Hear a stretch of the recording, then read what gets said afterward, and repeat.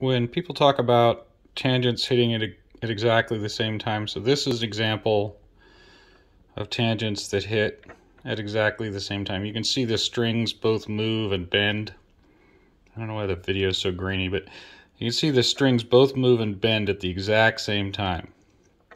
Now this one, these are tangents I'm setting up, by the way, so this one, you can see, watch this string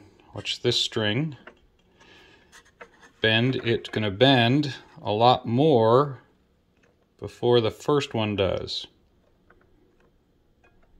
See that? So now if I push on both of them, they bend, but this string will bend more than that one before we even get to this one even starts touching. So okay, so that means that by pushing in on this key, this tangent is making this string sharp by stretching it and bending it before this tangent touches the string.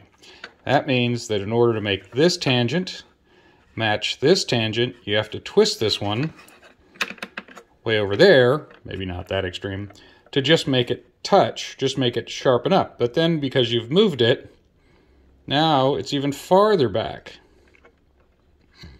So that's what we talk about when we're talking about making sure that these tangents both hit at exactly the same time. These should hit at exactly the same time, so the intonation should be the same. These should hit at the same time, but you can see they don't. So they need adjustment.